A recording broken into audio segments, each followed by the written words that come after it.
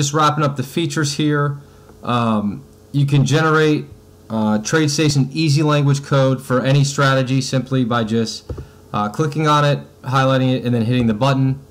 And you can also do it for NinjaTrader in C# by simply hitting the button. It is that quick. So here's the code for this strategy.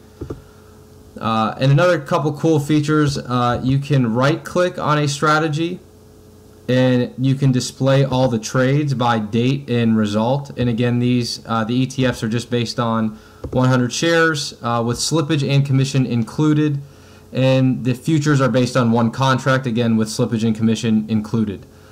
And again, I'll jump into the next video, but when I right click, you can also add selected to portfolio, which you can see here. I have 0 strategies in my TLT portfolio. So I will show you that in the next video.